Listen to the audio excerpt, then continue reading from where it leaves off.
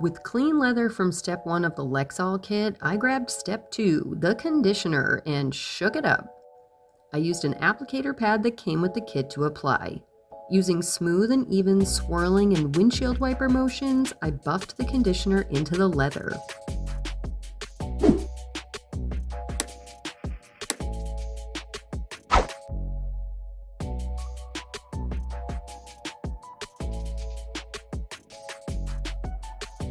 I let the conditioner sit for a few minutes per the instructions. Then I came in with a dry microfiber cloth to buff away any excess, and it ended up sticky.